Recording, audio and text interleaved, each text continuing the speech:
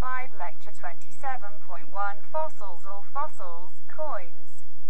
Articles of value or antiquity and structures and other remains or things of geological or archaeological interest discovered on the site shall, as between the employer and the contractor, be deemed to be the absolute property of the employer.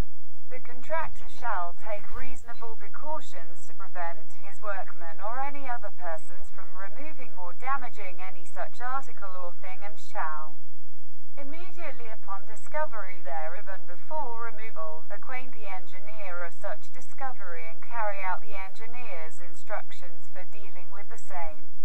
If by reason of such instructions the contractor suffers delay and or incurs costs, then the engineer shall, after due consultation with the employer and the contractor, determine any extension of time to which the contractor is entitled under clause 44, and b. the amount of such costs, which shall be added to the contract price, and shall notify the contractor accordingly, with a copy to the employer.